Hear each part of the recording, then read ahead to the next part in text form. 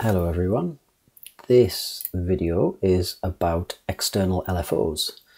So I'm going to bring an instance of analog in here. That's just the basic analog preset. I'm going to put one C3 note in there so I can trigger the synth like so. Now then, we've already looked at how to use the internal analog LFO. You switch it on here, you've got two of them, and you can change the rate and you can change it to be synced to the tempo of the track, and you can change the waveform here. They're the main controls that we've looked at so far. Oopsie daisy. But what I want to look at today is an external LFO. So for that I'm going to go to Max for Live. I'm going to look at Max Audio Effect and go down and find LFO and click and drag it in here. So this enables us to modulate a lot more parameters than we normally have the option to modulate with an LFO. This is what I'm going to refer to as the internal analog LFO. This is an external LFO. Okay, so it's got the same sort of controls as you would expect. We can change the waveform here from sine to triangle or square or random, or something that's called bin. Don't even know what that is. I'm going to go back to sine wave for now. We can change the rate here, or the frequency. This is free. This is called free running. This is synced to the track. If you want it to be in time with the beat of your track. This is the depth control. This is an offset for what's this say? This shifts the center point of the LFO waveform. Now then, let me see if that might make a little bit more sense if we make that a square wave.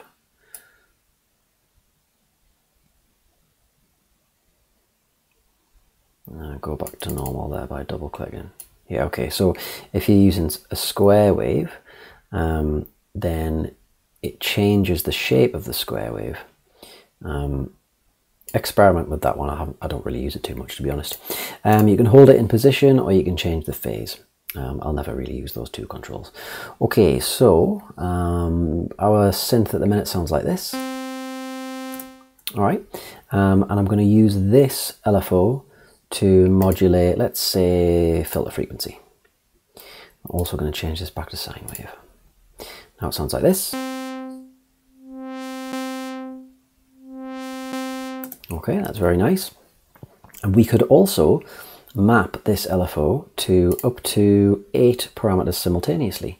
All we need to do is press this little button here, and we see all of the different mappings, and we could map this to, let's say, detune. And now our synth sounds like this. I'm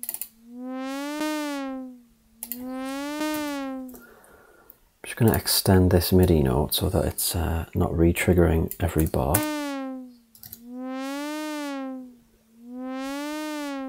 Okay, that's quite nice. I could also maybe map it to the semitone. Okay, we've got a lot more movement there, but what you'll notice is that the semitone and the detune parameter are both moving in the same direction. It's not particularly interesting. So why don't we invert one of the ranges? We can do that here, where this says 0% and 100%. This is where you set the range of movement between 0% and 100% of the parameter. So if we make this 100% here and 0%, you should see that detune has started to move the opposite direction to semitone.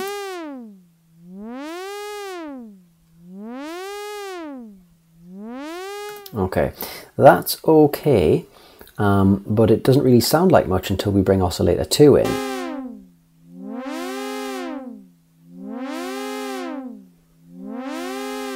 Okay, now that's working all right, but I don't really like this semitone modulation, so I'm going to set that back to how it was, and then I'm going to modulate this detune parameter, and rather than it being 100% to 0, I'm going to put this down to, let's just say, about,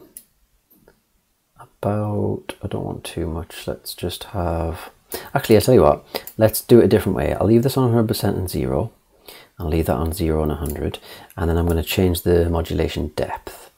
Okay, so as I change the modulation depth, see this range of movement is smaller than it was before. When I had the depth on 100%, it's going all the way through the range of values there. I'm just going to reduce that. Let's have a listen. I'm also going to change this back to free running and turn the rate down.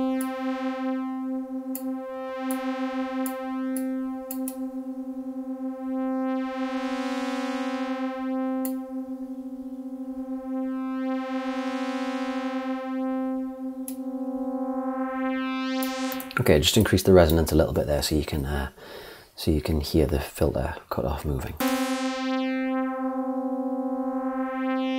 All right, okay, so this is how we can use an external LFO, and we can map it to any of these parameters.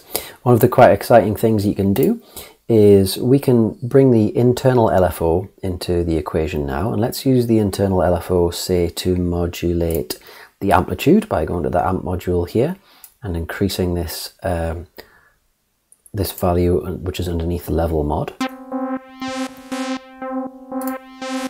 I'm going to change the internal LFO waveform to, let's try triangle.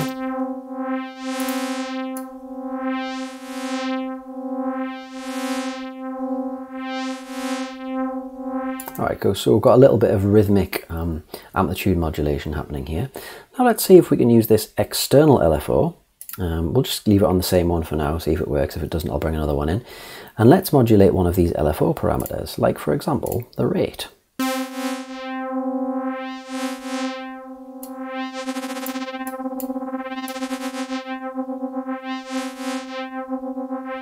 Okay, so we've got a visual indication here of how the rate is increasing. So when we see more triangles, the frequency is increasing. When we see fewer triangles, the frequency is decreasing.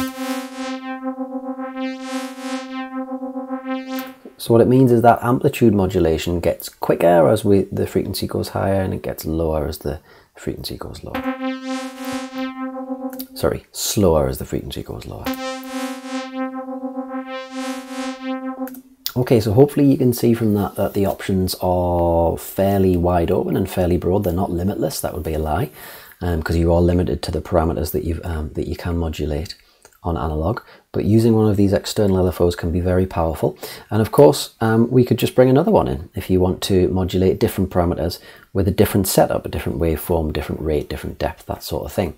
And we could even use this LFO to modulate this LFO. See what it sounds like.